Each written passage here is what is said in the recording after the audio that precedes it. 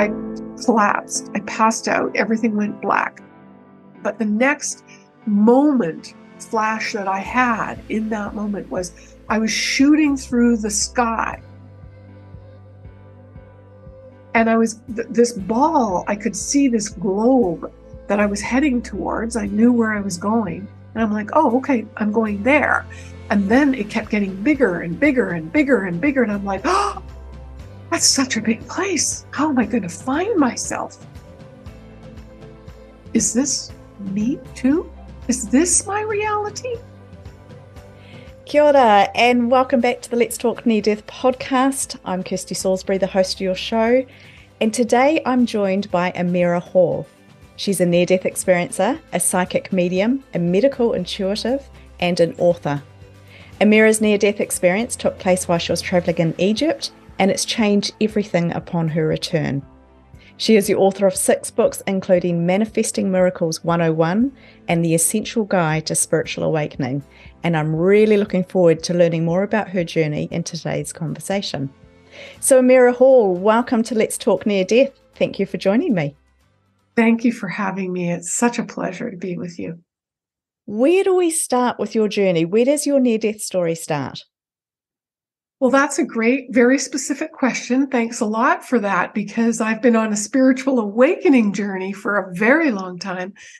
But, I had a really cushy tech job. It was about 25 years ago. I was living in San Diego, California, and I had a good family relations. And, my career looked so bright. You had to wear sunglasses, and then there was something missing. It felt like I had a yearning for something, and I kept feeling this nudge to go to Egypt. So I launched myself on a spiritual pilgrimage. I went with a small group. We had a marvelous 2 weeks time there in Egypt. There was several mystical experiences that I'm happy to share along the way. And I extended my stay.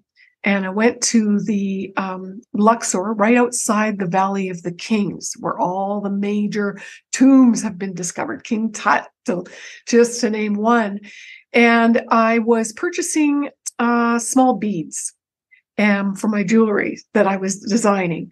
And these were antiquities. And what happened was not something that I was proud of, and I haven't shared for years and years and years, like 25 years now, because it was an embarrassment to me. I felt, just humiliated by sharing it with a few people that I did. So here's what happened. When you buy something in Egypt, it's not just a thank you and you pay for what your goods are. Because I knew the people, they took me into the factory where they found these treasures.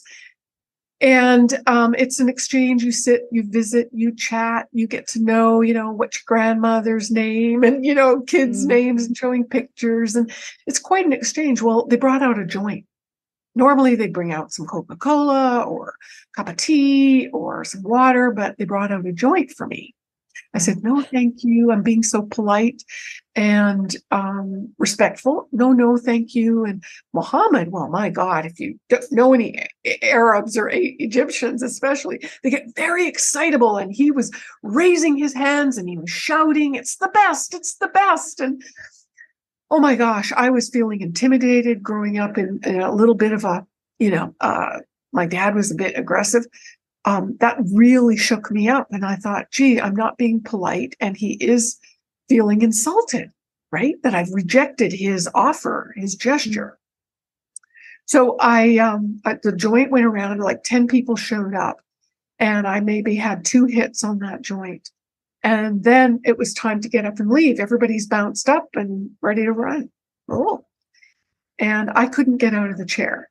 I was sitting in the only plastic chair in the room because I was the only female, was the only American. And at that time, it was quite a crisis because a year before there was a massacre of 34 people just down the road at Queen Hatshepsut Temple. And so these people were highly sensitive to anything happening to an American. And I say that because there were special, I think, agreements between the governments that, we have to be uber protected. So at any rate, I'm standing behind my chair and I'm witnessing everybody's life It was like I was seeing 10 life reviews. And then everything seemed like it was in slow motion. And as I'm standing behind myself, I'm going, I'm leaving my body. I'm leaving this life. I don't want to leave. And so I remember holding my hands out thinking, if I could just get some water, if I could just get some water and splash my face, I will stay. But I remember my friend, I must have verbalized something, but I didn't hear it. And he went to the cooler, he got the water, he was walking towards me, and everybody was laughing. And as they walked towards me, I got the water, and I remember getting it like 6 inches from my face, seeing my hands, thinking, oh shit, my mascara is going to run. And that was the last thought I had. I collapsed. I passed out. Everything went black. And then I can tell you what they told me happened. But the next flash that I had in that moment was I was shooting through the sky. It was dark, and there were lights around me, little lights like stars or a sense of stars. And I kept getting, it was like I was literally like a comet, and it was just streaking so fast. And I was this ball, I could see this globe that I was heading towards. I knew where I was going. And I'm like, oh, okay, I'm going there. And then it kept getting bigger and bigger and bigger and bigger. And I'm like, oh, that's such a big place. How am I going to find myself? And I wasn't panicked, but then I started hearing, it was almost like the answer came right as I said it, because I got so close. I heard Arabic, but I'm like, I don't know what they're saying. I don't know where that is. And then it went, oh, it was like a psychic GPS. It goes do, do, do, do, do, do, do, to find my body where my soul needed to plug back in. And then the next big moment I had struggled with, when I started to come back into my body, all I could feel was my stomach, my gut ready to explode. And, I've heard from medical teams that, after death, the first thing that goes is your bowels. So I wasn't thinking that. I was just thinking, holy geez, I need a toilet.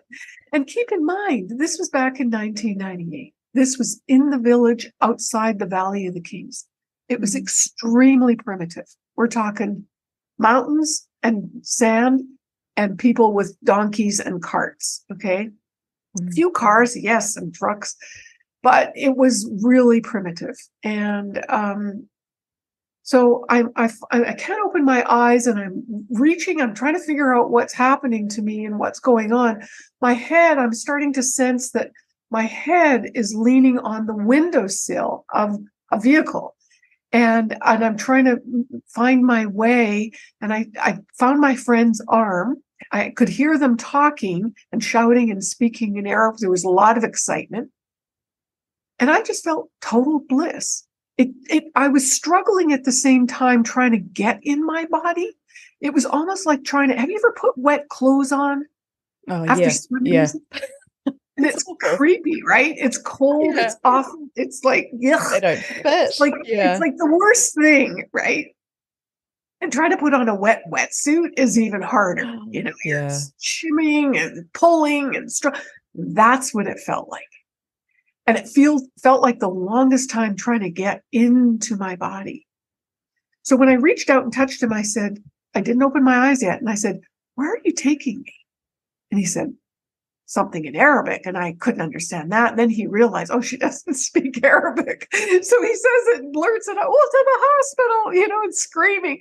I'm like, oh dear, that will kill me for sure. Because I'm thinking how primitive it is, right? Mm-hmm. They don't even have kitchens like we have in the West. They've got chickens and cats running around on the table, and they eat on the dirt floor at the time. And it was a mess. And so I'm thinking, oh God, I can't go to a hospital. I said, I need a bathroom.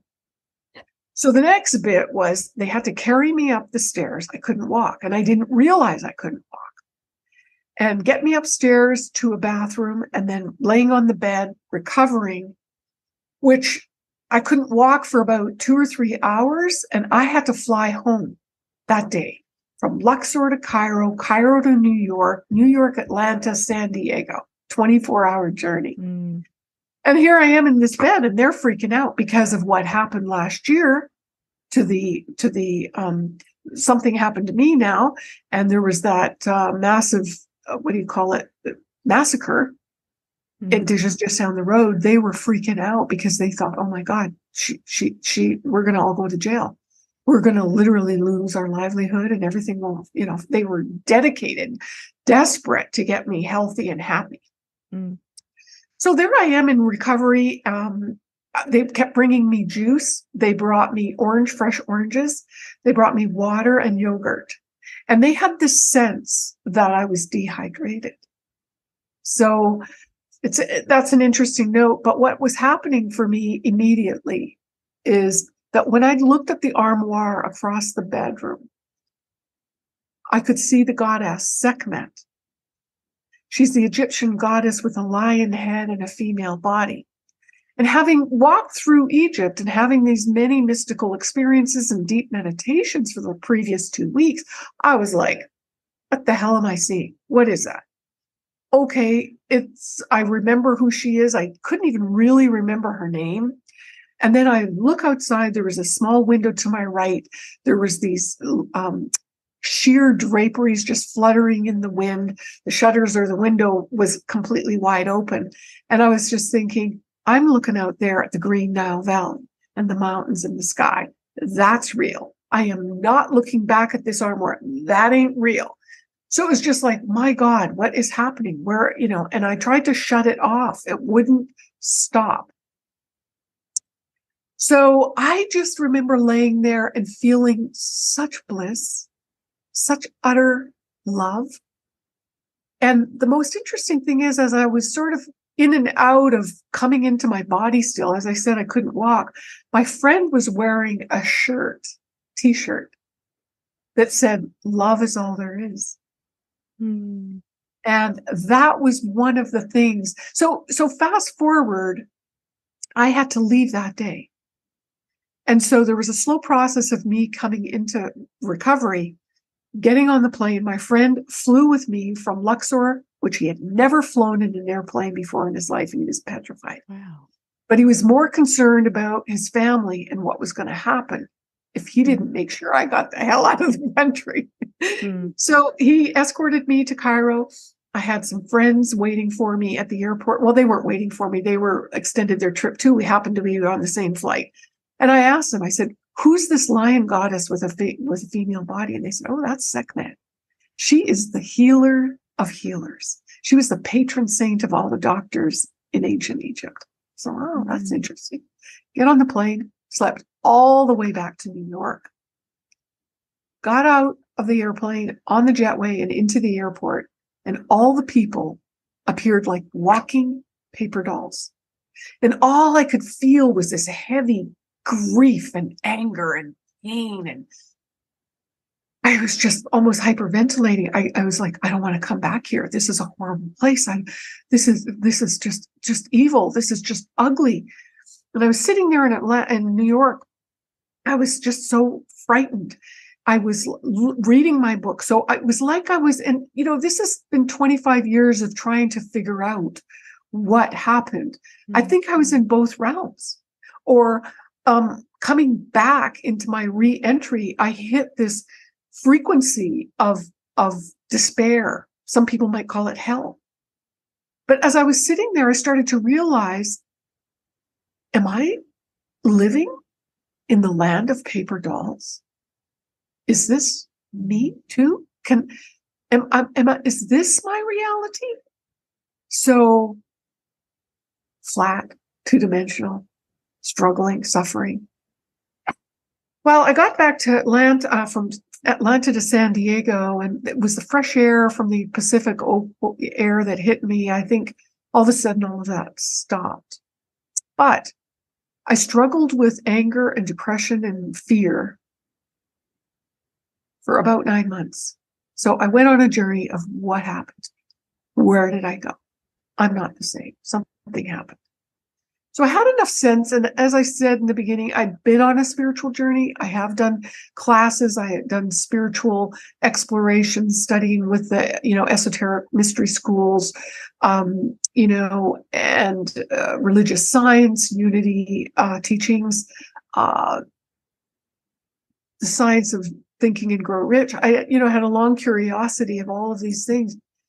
But nothing made sense to me. And, we didn't have internet back in 98, and there was really nobody talking about near deaths. And so as I would go out and just share with a few people, like they'd go, that's nice. You had a real trip, didn't you? So it was like, it wasn't a trip. I know I'm different. Call it what you want.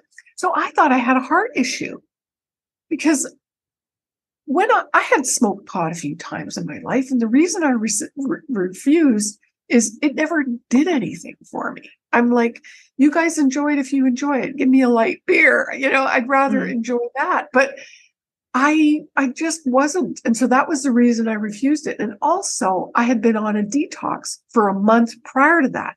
So my system was highly sensitive. Right. And when the doctor, he did a full, comprehensive checks. He said, the only thing that's off, Amirah, is you've got low amino acids. And he told me, and I told him the whole story. He says, you know that more people die of dehydration than a lot of other things. And I didn't know that. And I thought, that all makes sense.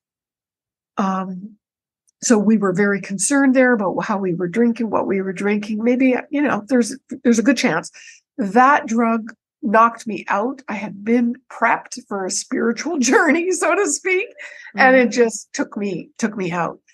So what was so fascinating is that on my journey of finding out what happened, where did I go? That was my big quest.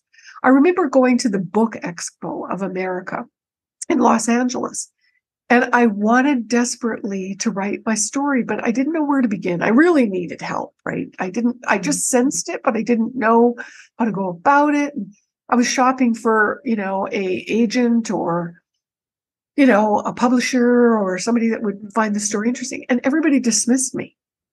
They were like, go away. So I thought, okay. And at the Book Expo, everybody's giving away their books. So I've got these book bags, and I'm schlepping probably 20 hardcover books. Wow. But don't ask me what they were. So I am just dying with all this weight, right? How we go to these fairs and we hoard crap because they're all free. And I'm thinking, oh God, I got to get I had a hotel room, but I'm thinking more than anything, I need a massage. I found this Chinese massage place, and I can't even find the place today. I don't know if they're in business, but I've tried several times. I go in there and the guy starts walking on my back, and that's when I got my information of where I went. And it was funny because the 9 months leading up to that, I had probably visited a dozen psychics and healers. I knew for sure if I went to see a psychologist, they would lock me up and throw away the key. Because this is not a conversation most people don't like having this conversation anyway, right? But can you imagine 25 years ago? So that's how it was. Wow. So what happened as he's walking on your back? You're very brave, by the way. I don't think I'd like that. He's walking on your back. What you said, that's when you got the information, you had some understanding. Right. So what happened was immediately, it was almost like I melted into this. It was like my form literally melted to like a puddle. And then it sort of created this puff of a cloud, like, energy. And my guide appeared. It was just pure light. It was sort of like an orb or an oval shape, and said to me that we were going to go on a tour of the all, but I couldn't stay. And so I'm like, okay. So it was like I got on the wings of a giant bird, and this bird took me through multiple dimensions, took me to the first stopping point was a building. It was the most perfectly constructed, designed, and I know this sounds stupid, but I can't explain the level of perfection that I stepped into, is I guess what I'm trying to explain. Mm. And I started to understand that this is the form or the realm of creation, our structure, our 3D, and how we see things or how things. So I found myself immediately in this boardroom. I was at the head of the table, and there were these 12. I couldn't count them, but I just got the number. There were 12 beings. They were all dressed identical, and they had these glowing heads. It was like the top of the head lifted up, and there was this glowing light at the top, and these streams of light just streamed from their heads into mine. And the message was, you can know anything you need to know when you need to know it. Wow. Overwhelming. Then I was like, bloop, immediately transported into this doorway. It was a giant hallway with a massive door. And there were doors on either side for as long as I could see. And my guide said to me, you can choose whatever door you want to enter, but you can't stay. So I'm like, okay, no big deal. So I go into the first door to my right. It was a gold door. I stepped in through that door because, I didn't open a door. I just literally went through it. It was like immediately I was in this space. And the best I can describe this was a moving kaleidoscope of color and patterns. Mm. And I was in this space, and I remember saying in my mind, where am I? And the voice, my guide, said, this is the fabric of all creation. This is love. I felt as if I was cocooned in a mother's womb, safe and warm and protected, just content, blissful. Those were the feelings I had. Like no worries, no busyness, nothing, no other thoughts. And then boom, I was hurled out of that, and I'm like, that's rude. It was so abrupt. It was just like, oh, that's just mean. And, and it was like, well, Amirah, they told you couldn't stay. So, I just sort of saunter directly across from where I came out. And there was what I see as a pink door. So I walked through this door. I didn't walk. I went through it, literally. And it was this opaque, emerald-like energy. It was like stepping inside of an emerald that was crystal clear. And almost immediately, I had a life review.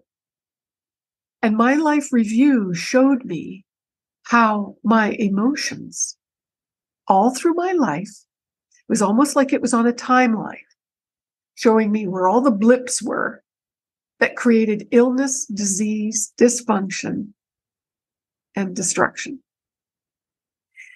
And that my job was to learn how to heal myself by clearing my emotions. But more than that, detoxing. It was more of an overall message of detoxing.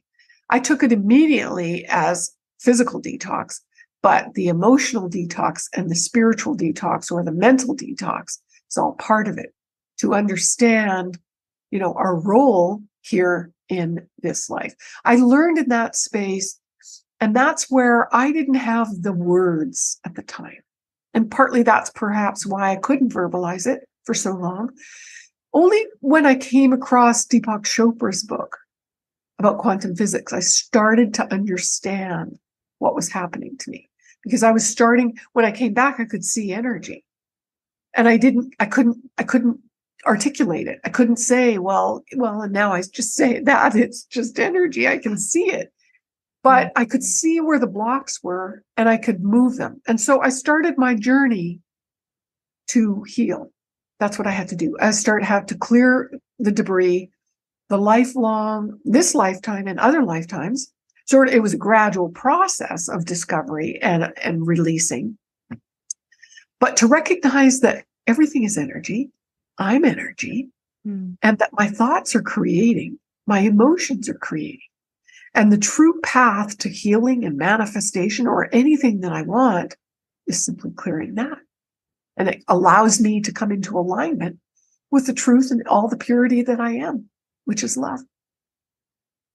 And so it's a hard one. It's a hard path in terms of remembering that message of being love and I am love. Because when we're in the 3D aspect of our being, we're separated from that mental idea or that spiritual knowingness.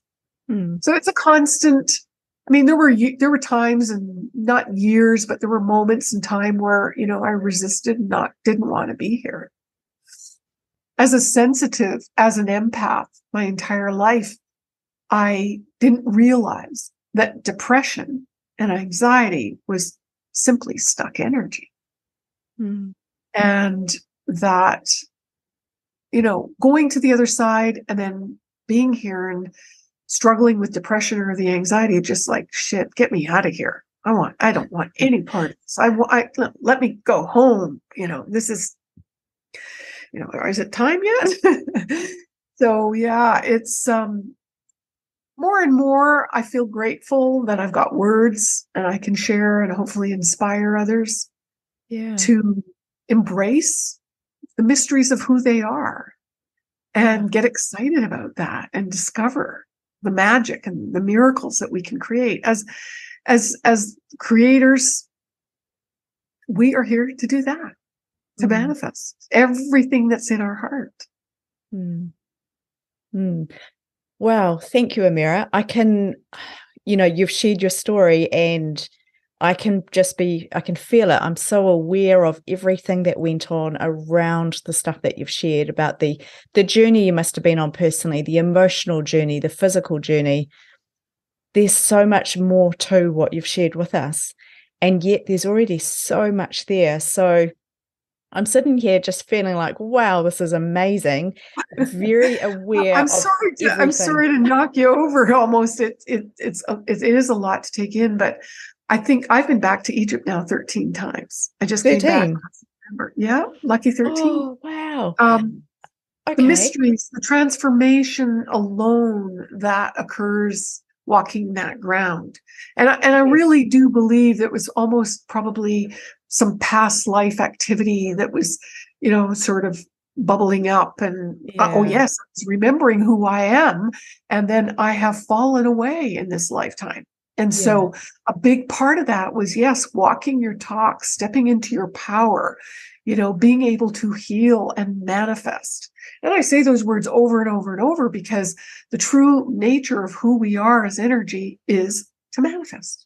That's it. Yeah. So we got to get clear. What is it that we want to create? Because I think what's happening here on the planet now, and I hope this isn't too esoteric for your community, but honestly, I'm seeing the way we create is shifting and it's getting easier. That's the beauty of all of what's happening here spiritually is we're awakening. The masses are awakening. Many souls are departing. And I've been telling my clients for probably a good 10 years now, there's going to be a mass exodus. And I did not know how or what. And we're starting to see it.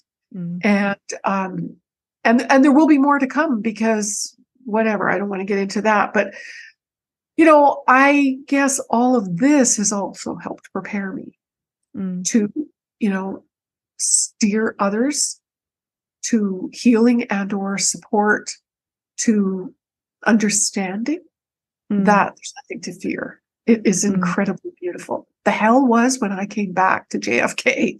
That's when it started, Yeah. So do you still see people as 2D, like I think you called them paper dolls? Yeah, walking paper dolls. No, I don't see people like that. And honestly, I don't go around trying to see people. I could be sitting next to somebody having a glass of wine or standing in the grocery store. I purposefully try to turn it off. Yeah. But if I'm in conversation with somebody, I might just, pick something up and, oh, gee, I can't think of anything right off because I'm channeling the whole experience. But things will just come out in my conversation and they're just like, oh yeah, actually that did happen, Yeah. And so like I was talking with a client earlier today, and I said, did you have some questions? She goes, no, I don't.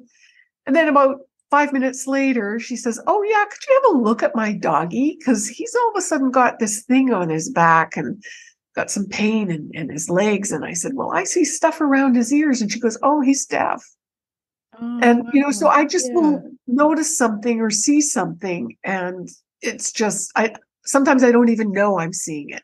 Yeah. It's so, and quite honestly, I believe everybody does that. Now, I might have a heightened awareness or a trust level to just have the conversation, to open it up to the next thing. But a lot of times we get these thoughts, we don't even know that it is correct. It's about tuning in as well, isn't it? We're all attuned to different levels and frequencies. Yeah. You're most right. I grew up in a Catholic family in Canada, Northern Canada, and I didn't get validation for my spiritual or psychic abilities as a sensitive little girl. And it was always dismissed or negated. And whenever I'd say something, I was just a troublemaker. That's how I got labeled. So you start to turn off your light. You stop using your gifts. And that's really what happened. I was embarrassed to say that I could see things or know things. And it created, it's really hard dating because you can say something, and they'll go, no, that's not true. And I'm like, oh, da-dum. And I know things. And sometimes I don't know how I know. Yeah. But I think after the NDE, I could no longer deny it. As I said, had a cushy tech job. My career looked great. I came back thinking, okay, I'm going to get back in the saddle. Everything's good. After I started getting on my healing path, I interviewed, and I was in a 6-figure income back then. And I would interview 3 times and get rejected. And I interviewed 3 different companies, 3 different times for very high level jobs. And I wasn't selected. And that's devastating. But I finally surrendered and said, okay, I guess that's not the path. And by then I was playing around with coffee grounds. And so I sort of picked that up in the Middle East. And I went one day to get my organic vegetables at the market. The kids were having a coffee. Oh, high school kids were doing a car wash. And I thought, oh yeah, I'll get the kids to wash my car. So I pulled in. While they're washing my car, I get out and go for a coffee. And the coffee shop is absolutely dead. It's a busy Saturday morning. Everywhere's bustling, but this dumb coffee shop. I'm like, well, this is strange. Looks like you guys could use some help. And so I said to them, I read coffee grounds. Would you like to do some special events here? And I'll just come to read coffee. They said, that's a great idea. Why don't you? And so I'm like, get out back in my car. And I mean, what the hell was that? Where did that come from? Wow. And then it was so clear and so loud. It was almost like a voice through my radio that said, now go out and get 6 more just like that.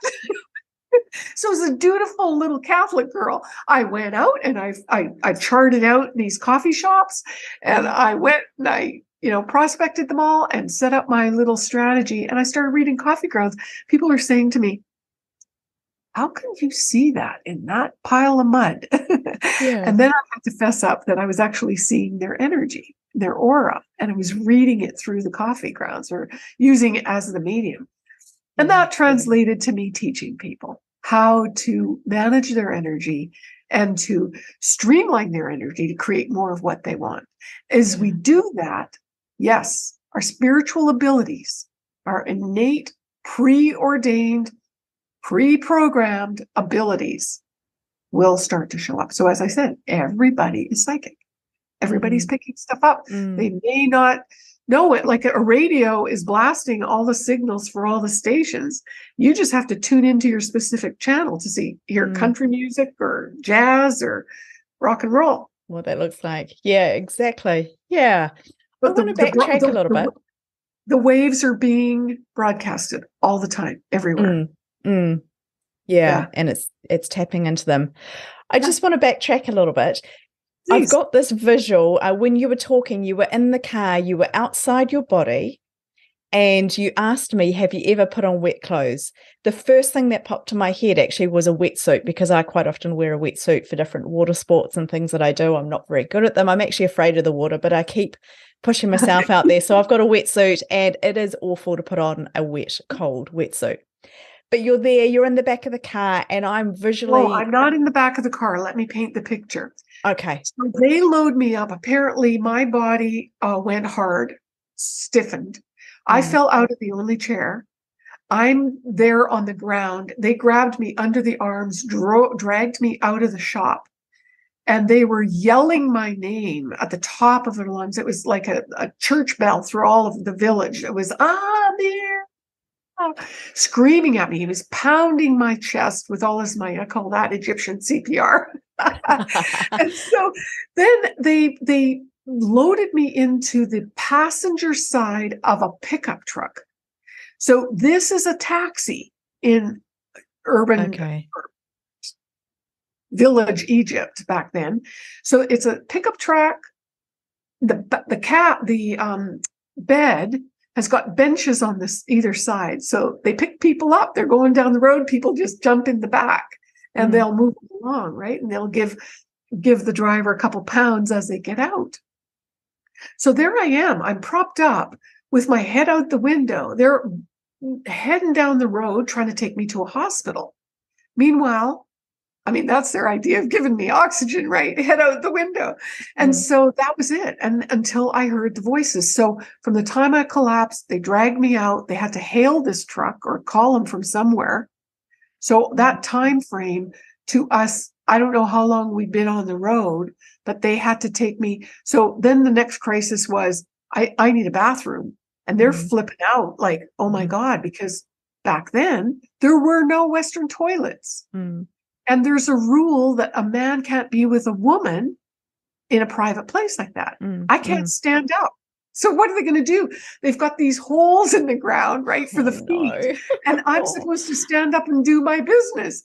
How is this? This was a crisis on crisis. Oh, that's just awful.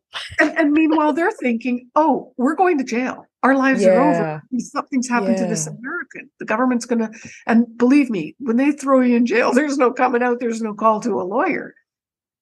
So it was like multifaceted, stressful, bombardment of what do we do now? Oh my God, this is, all I wanted was a bathroom. I was completely at bliss. I was completely oblivious.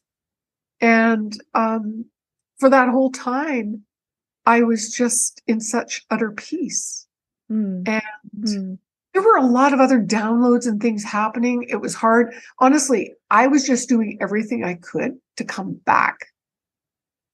Where was I? I think it took me that amount of time, the 9 months, 12 months, to really bring myself back.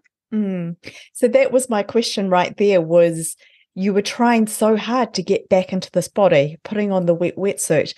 You were trying so hard to return. Did you feel like you had any choice? Was there free will that you could maybe not return? Were you aware what you were returning to?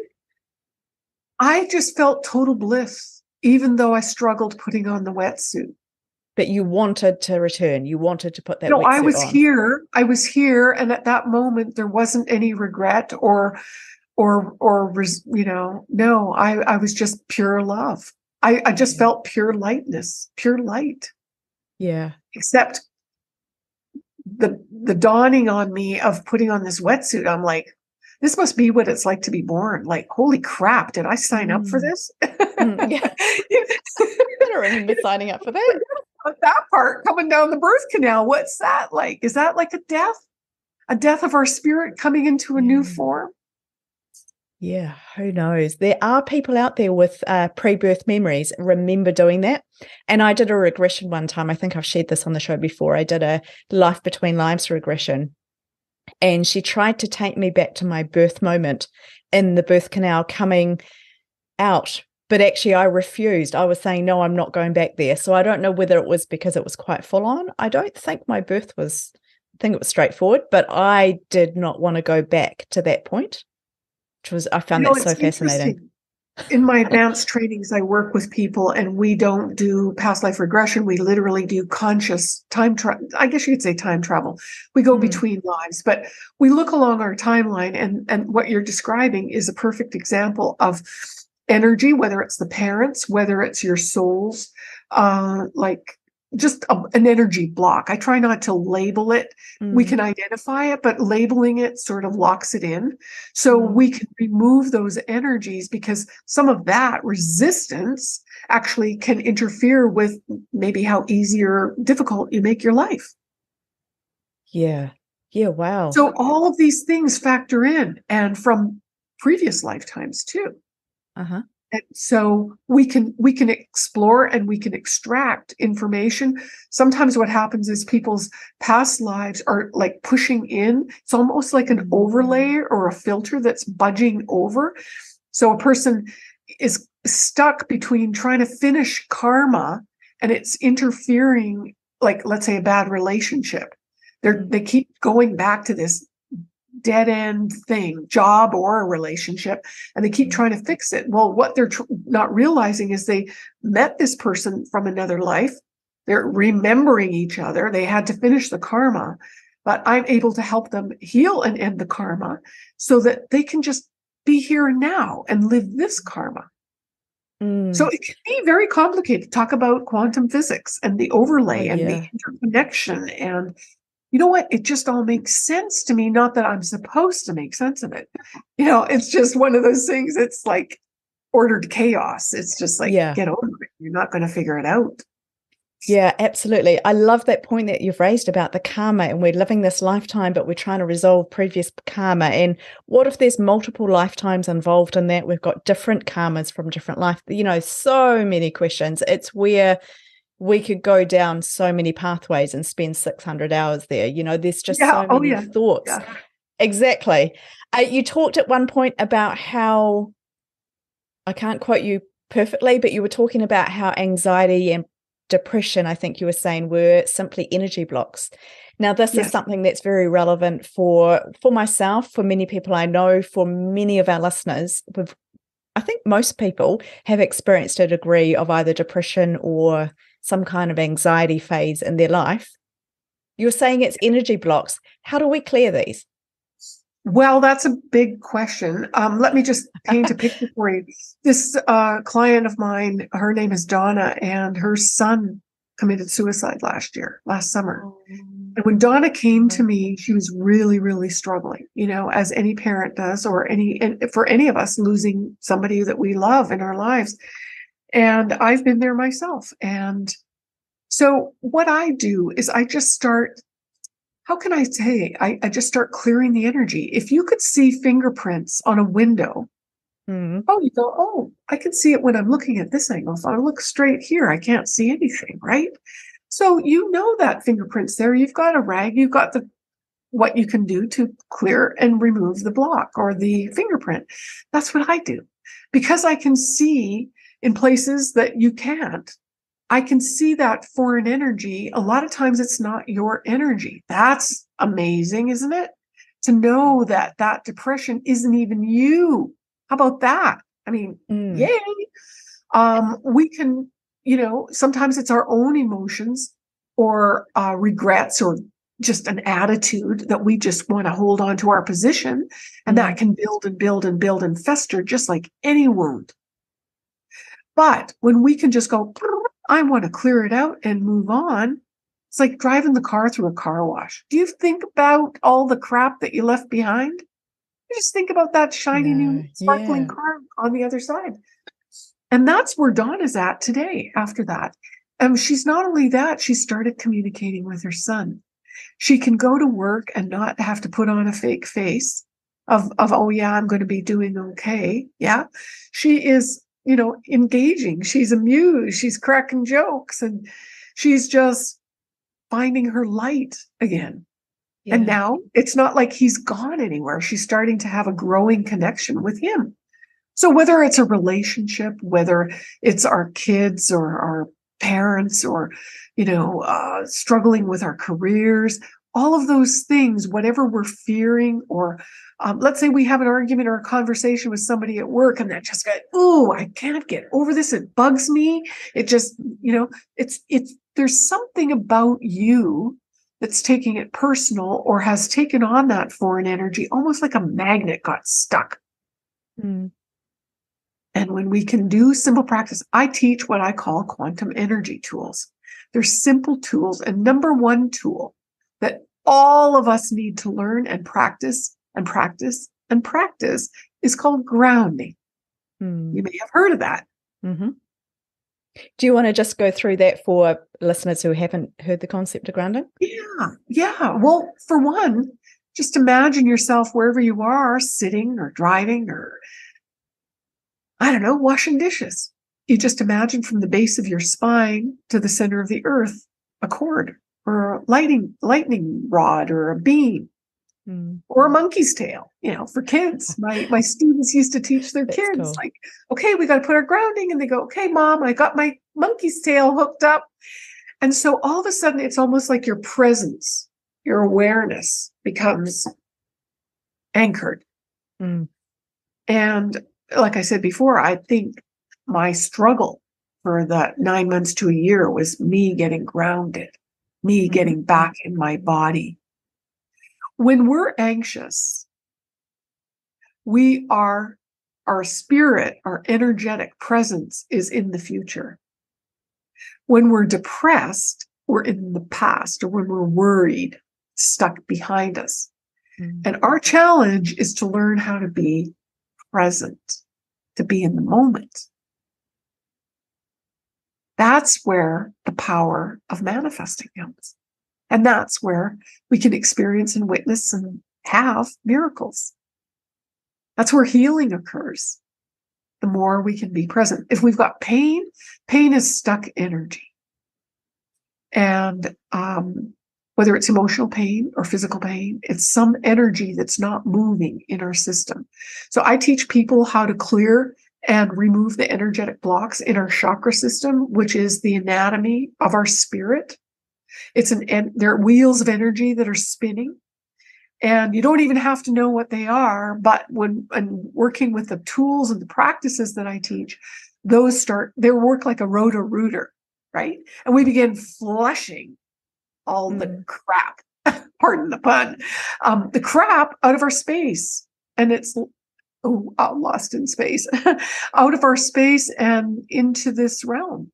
So that's our job, is to understand that we are spiritual beings having human experience. Yeah, we are. We've all forgotten. Exactly, because we come here with this amnesia and we forget everything that we've ever known. We forget what it's like most people to have that birth experience, and then we have this life experience.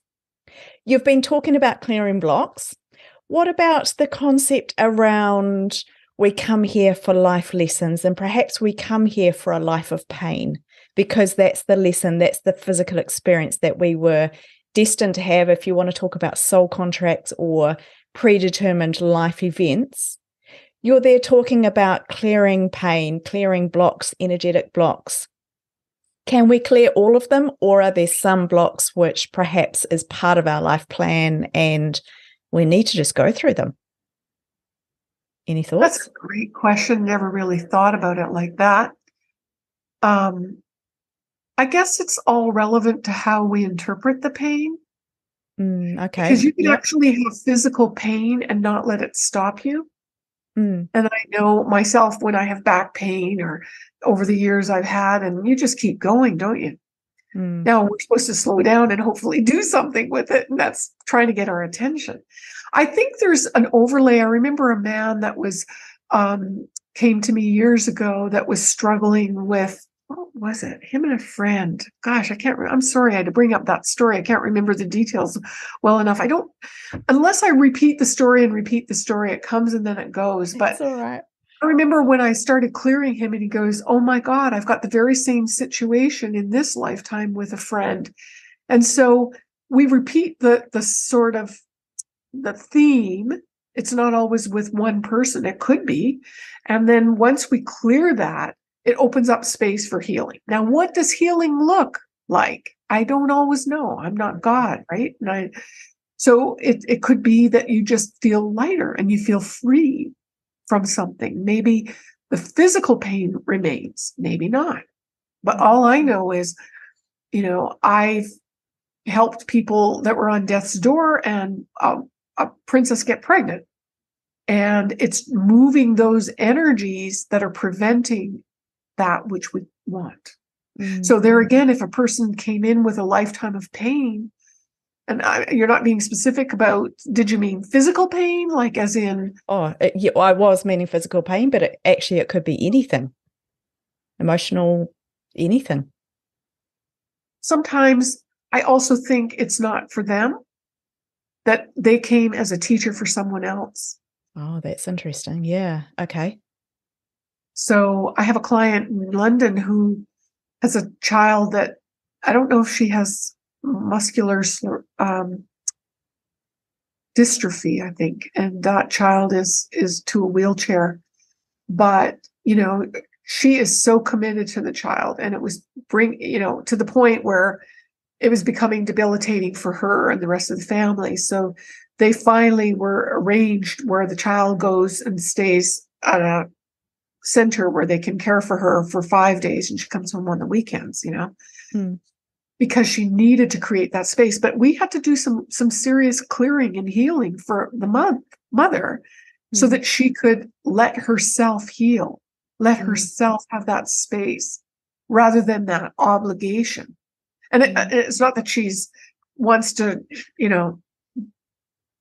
throw off the responsibility at all. It's just that we try to create a balance and teaching her how to care for herself too. That was also part of her lesson.